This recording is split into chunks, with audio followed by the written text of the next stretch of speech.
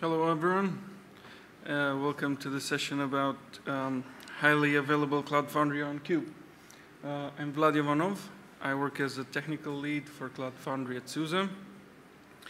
And I'm going to talk to you today about SUSE Cloud Application Platform, how we've containerized it, and how we're trying to make it highly available. So what is it? It's a platform as a service that's based on Cloud Foundry. Runs applications, has a large number of components, just like Cloud Foundry does, and it's deployed on Cube using Helm. So probably everyone here knows a few of these components. CAP is made of the exact same stuff as Cloud Foundry is. It's actually built from the same sources. So we have here the exact same pieces as Cloud Foundry, and this is a view that shows them kind of grouped by their function. And every container in the system is actually represented by a green box. So again, same Cloud Foundry that you know and love, just containerized. And we can see that there are quite a few components. So containerizing them is only part of the story.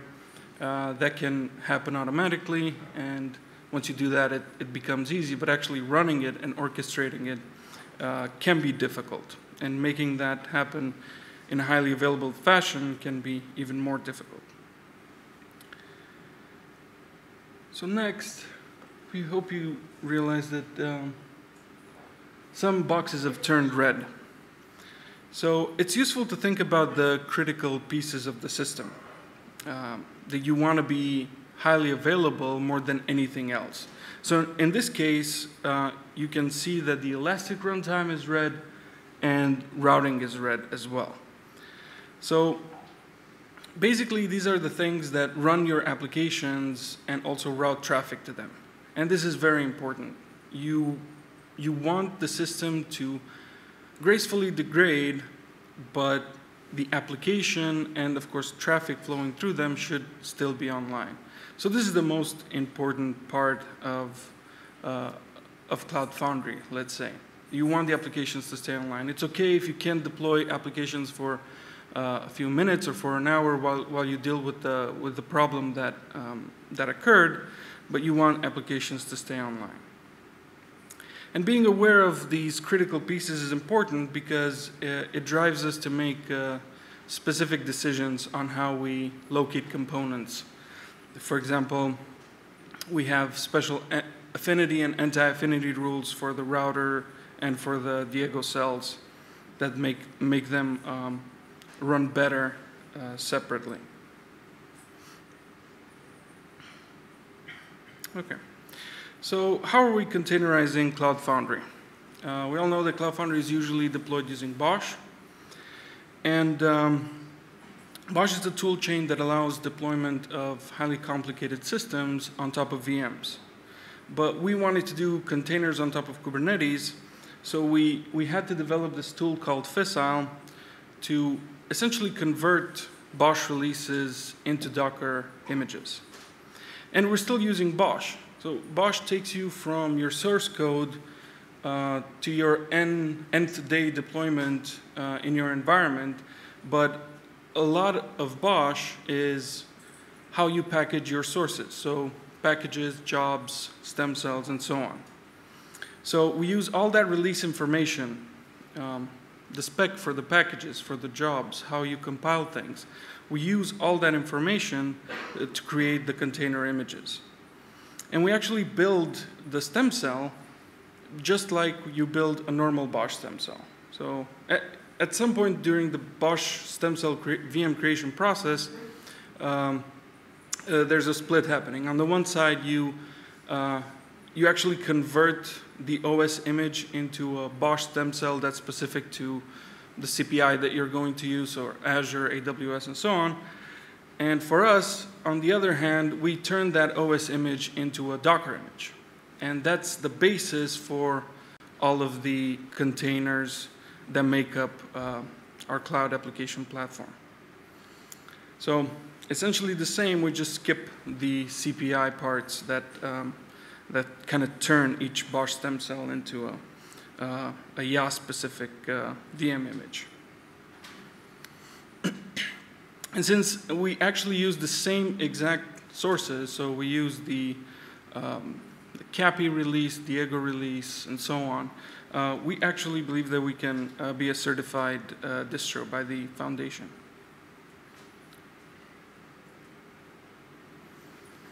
Okay, so going back a bit to high availability, we want to think about the mechanisms that we need to make each component of Cloud Foundry highly available. And we kind of have two flavors that, that we work with. Things that can be load balanced, things like the cloud controller or the routers or the Diego cells. And then you have things that cluster. So for example, MariaDB or etcd or console. These are a bit more special. The actual replicas that you instantiate need to be aware of each other.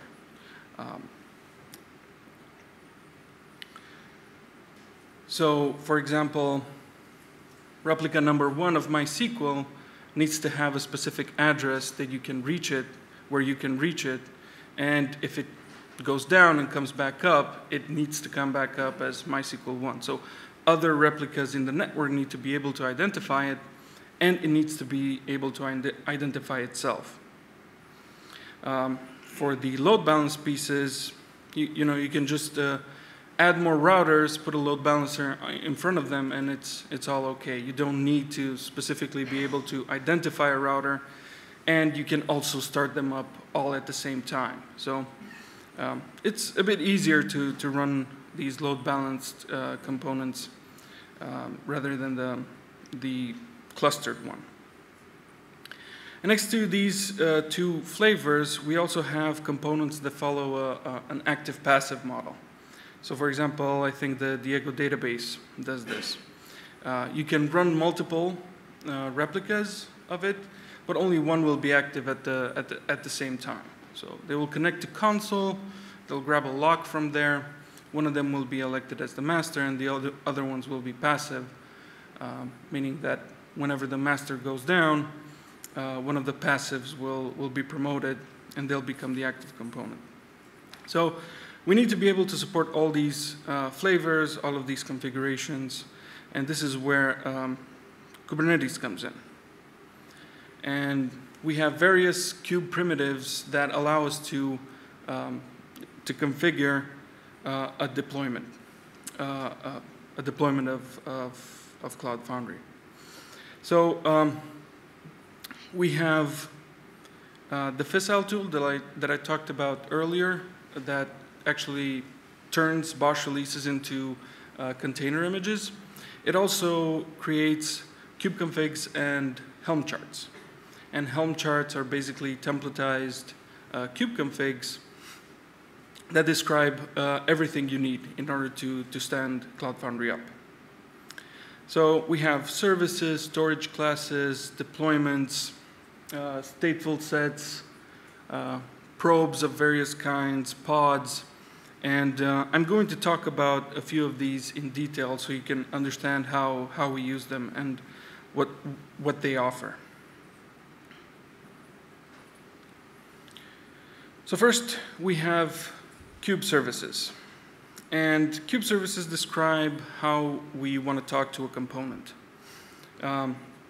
So for each of those components that you saw at the beginning, we have services that describe how you talk to them. And that includes the port, the protocol that you use to talk to them. And after you describe a service and you kind of turn it on for a pod, you also get an address for that service. So for example, you get console.cf.svc.cluster. So that's a well-known address for that service, in our case console, and for that port, 8500. And this will actually also load balance. So you create a service for the console component. What you get is an address. You get load balancing for it. So we define multiple of these for each component and for each port and protocol that we need in the system. So if you were to look at our Helm charts, you'll see a bunch of these services pop up.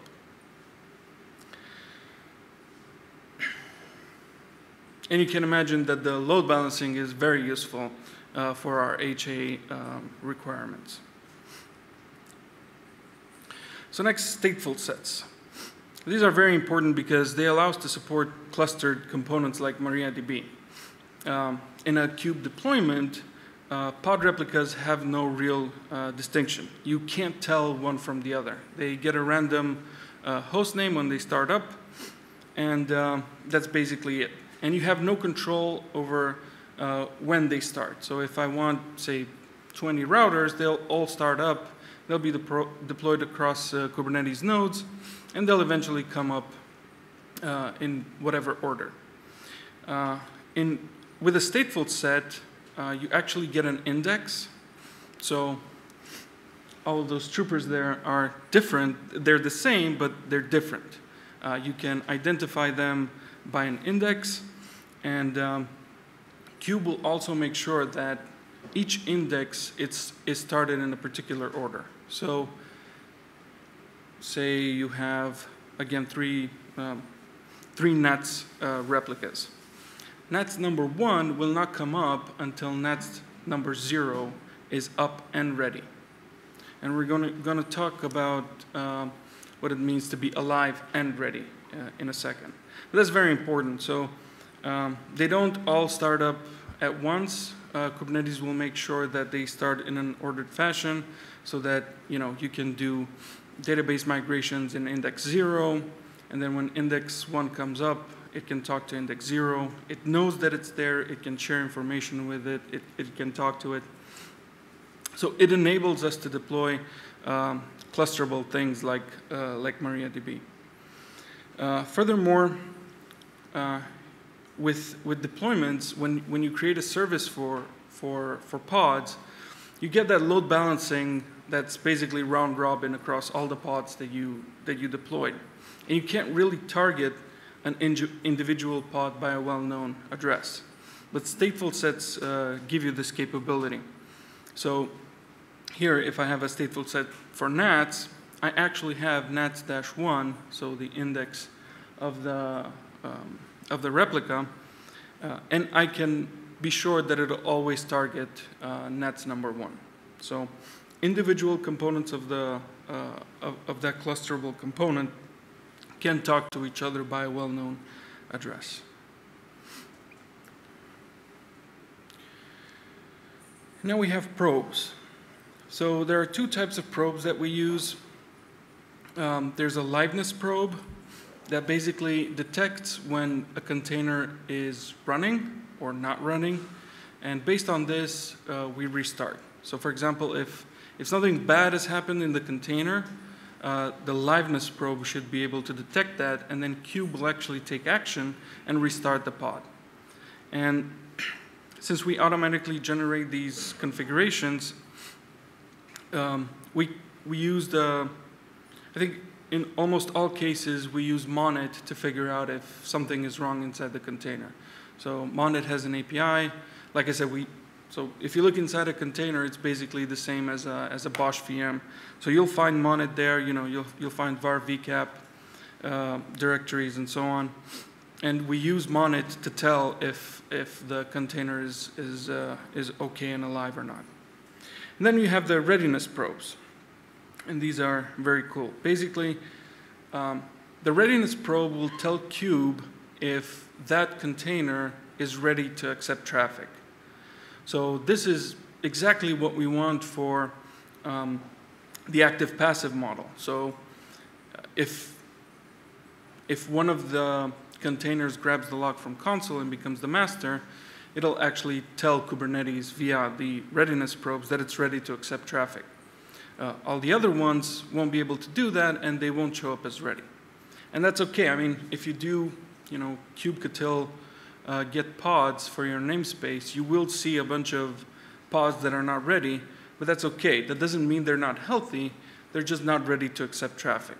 And if you kill the one that it actually is ready, you'll see that one of the other ones will grab the lock, become ready, and then Kube will start routing traffic to it.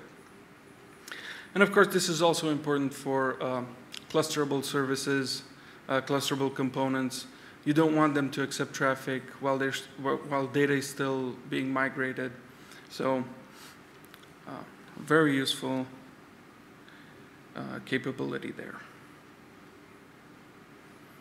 Okay, so now that we kind of know the primitives that we used in Kube to be able to achieve high availability, I want to talk a bit about how we're exposing it with Helm. So Helm is where everything kind of comes together. In the end, even though this is capable, we can do this. Even though this is possible, we also want to make it easy for the operator. So when someone is managing their CF deployment, it should be easy for them to scale their cluster up and down, move from a basic deployment to an HA1, and so on. So I'm not sure if you can read this, but you can see there the count for nats, for example. For the operator, it's as easy as changing that value from 1 to 3.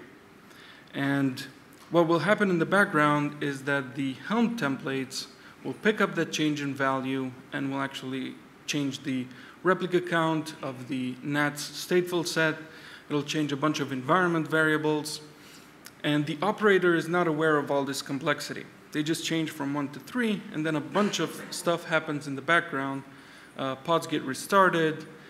Components that need to be aware that nats has gone from non-HA to HA will be restarted. And essentially, the cluster will transition from a basic deployment to an HA1 seamlessly. And this is all possible using these Helm templates.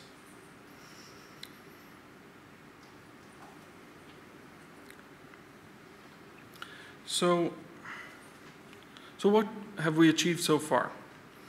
We can horizontally scale the critical pieces to make sure that user apps stay online and they suffer no downtime. We can actually make all of the CAP components HA. So when you do an upgrade and you do rolling upgrades, all the components stay up and running. And the service doesn't degrade, essentially. We talked about the fact that it would be okay kind of if it degraded and your application still stayed online, but we actually want to make sure that when you do an upgrade, there's no degradation there's no degradation in the service. And then we want to survive the Chaos Monkey. Little disclaimer here is not the actual Netflix Chaos Monkey. We just wrote a simple script that gets a random pod from the deployment and basically just kills it. So I'm going to show a video here because this has actually happened. This was recorded across 3 hours. This is a full deployment. Oh, you can't actually see this. There we go.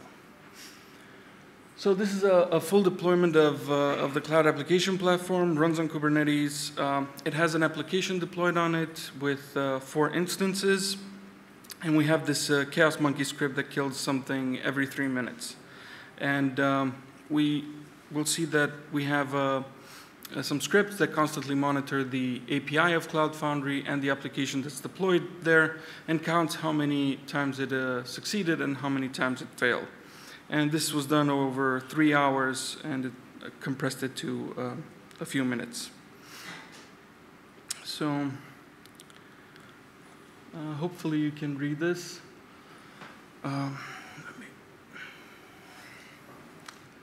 So on the left here, you see the actual list of all the pods running in the system. You can see a few of the components that are active-passive. So you have the Diego database there. One of them is the master. One of them is passive there, so it's not ready. And as we move forward, we're going to start seeing things being killed on the right here. And on the right, you see application requests that have happened, how many of them were OK and how many of them failed. Same for the API. And I'm going to fast forward through this a bit. So the movie does accelerate. You'll see here. And essentially, you'll see things popping in and out of existence as things get killed. So what we want to happen here is that we don't want to see application requests failing or API requests failing. And we just run this for about 3 hours.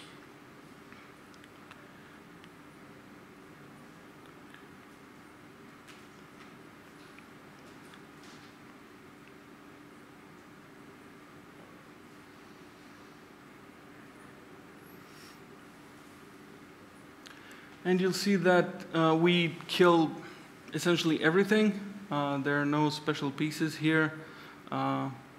We kill MySQL, we kill nats, we kill the cells, the API, all of these things. And if you look at the pod list, you can actually see which ones are deployed as stateful sets. So they actually have an index, 0, 1, 2, versus the ones that are deployed as a kube deployment that just have random strings in their name.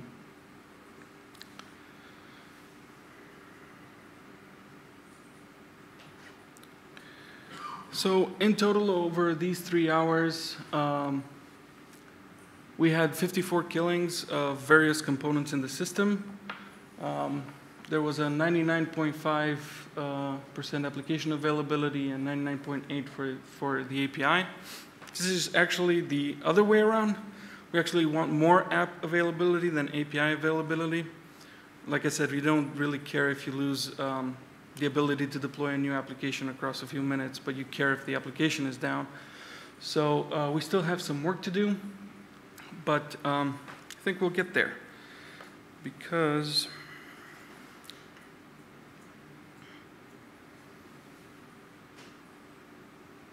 okay. Reset there.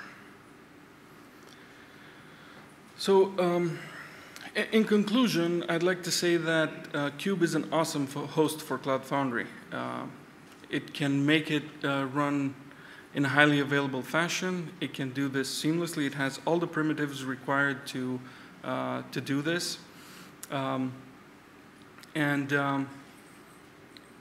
We've actually deployed the same exact bit. So our product is open source. You can see it at github.com/SUSE/SCF. We have a beta release there that you can deploy by yourself. And the reason we think it's an awesome host is that we deployed the beta bits on Google Container Engine and on Azure Container Services with very few changes, just enabling some kernel parameters on the VMs that run there. So the exact same Helm release that we deployed on top of our own container management stuff ran fine on Google Container Engine and Azure Container Services. So Cloud Foundry loves Kube, I think. So I'm going to open it up for questions. If anyone has any questions, I'd be happy to answer. Yeah, please go ahead. Yeah. How did you test infrastructure level failures and loss of a host? So the question is if we tested loss of an entire host. We haven't done that yet. We're getting to it. This was a small deployment. It was not across multiple AZs or anything like that. It was actually just sitting on one VMs. We just wanted to test the actual concept that all of the Kube pieces work as expected, so that the services are correctly routing, that stateful sets come back online without any loss of data, and so on. Yeah. How does the deployment compare to a BOSH deployment? Speed of the deployment. So once depending on how fast your hardware is, after the images get downloaded from the registry, and you can think about this like like a Bosch compiled release, because the container images have all the compiled binaries inside them. About 5 minutes, you'll get stuff running. So if you were to deploy on Azure, on medium VMs for the Kube nodes, everything will stand up in about 5 minutes. Yep. One thing is like in Linux guys had a talk at the Barcelona OpenStack Summit about the issues that they faced with deploying their Kubernetes hosted on different OpenStack environment and how different timeouts, different settings for different OpenStack distributions caused issues with their deployments. Right. Do you have any feeling about different techniques with that now? So the question is about a parallel between how Kubernetes will act as a host versus compared to OpenStack and Bosch being a host for Cloud Foundry deployments, and how the host the host system that you deploy on has various configuration settings like timeouts that can affect the health of the system. So Kube gives you a lot of control on how these types of things are set up for the deployment that you're doing. So timeouts for readiness probes, for liveness probes, and so on. We haven't seen an issue moving from Azure to Google to our own Kube deployment so far. We do have some specific requirements for the Kube that's supposed to host us. Things like enabling privileged mode, of course having like an overlay network available, having some specific kernel parameters enabled. But overall, I think it should be easier because Kubernetes exposes timeouts and the network topology to us so that we can make the decisions instead of the actual infrastructure. So it should be okay, we think, or at least better. Yep. Did you have the chance to go over Kubernetes update while having Foundry and application running on top of it? So the question is if we were able to do an upgrade, like a Helm upgrade, while the system was running. So we're working on that right now. The one reason we can't do it with the beta release that's available there is how we treat secrets. Basically, every time that we do an upgrade, all the secrets get rotated. So, of course, most things will come up, but then they don't because all the secrets got rotated. So. So, for example, if you have a secret with Kubernetes, is it also available inside Cloud Foundry application? Is this connection better? The question is if you create a secret inside Kube, is it available in Cloud Foundry? No, it's not. So you don't, from your application, you don't see the environment of the hosting container. Just like in a VM, if you have an environment variable in a VM, the app is shielded from all of that. More general question. So, why Kubernetes? I mean, there are other CPIs available. Is it better in operational costs? Is it better in having more skills available? Definitely having more options available is good, but why Kubernetes? Why Kubernetes? So why did we choose Kubernetes? So first, I think you mentioned the CPI. We don't actually use a CPI for this. So this is not deployed using Bosch. It's deployed using Helm. There is a CPI, I think, available for Kube from SAP. But I think that's still in an early phase. Why did we choose Kube? It's because it has all the features that we require. And I think the Kube community has a tremendous momentum behind it. And it seems to work great. So we looked at all its capabilities, and specifically around these stateful sets and probes, we realized that we could deploy, we can deploy on par with what you can do with Bosch and VMs. Yeah. Go ahead. Can you please repeat? What is running inside of the Ego sets? We have some So, nested containerization. yep. So the question is what's running inside of the Diego cells. The same exact thing. So like I said, we built from the exact same sources. The Diego cell is one of those components that has to be privileged in order to be able to run containers in containers. We realize that that sometimes sounds scary, that you're running containers in containers, and it kind of sounds like VMs in VMs. But that's not actually the case because you're sharing the kernel. You're not running a kernel inside another kernel. So it's just C group namespaces at the end of the day. So we haven't seen a performance degradation or anything like that. So it's gardened with the run C backend. And we actually use GrootFS.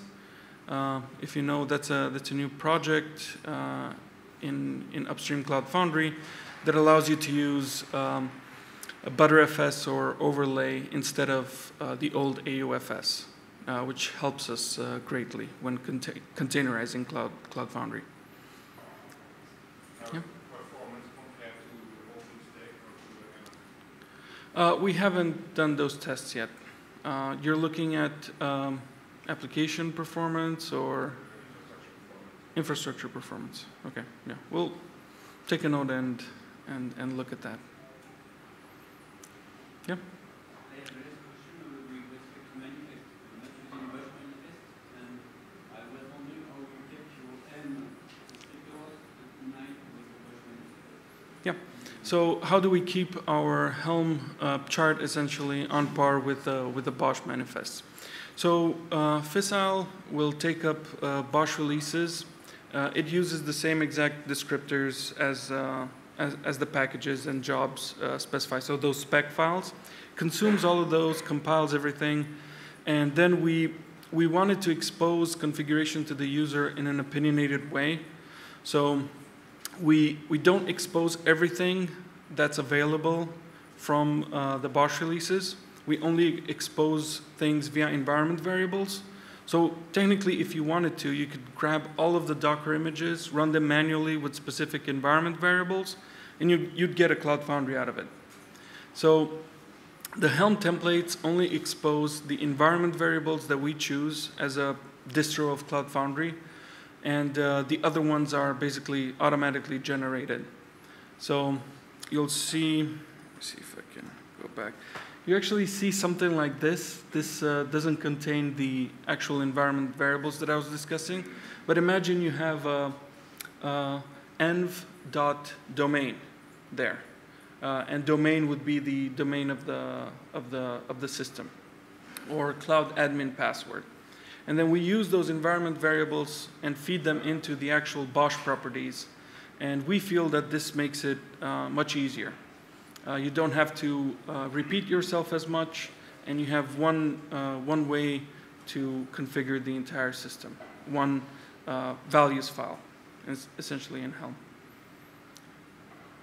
So we don't expose it one-to-one. Hopefully that answers the question. Okay. Thank you.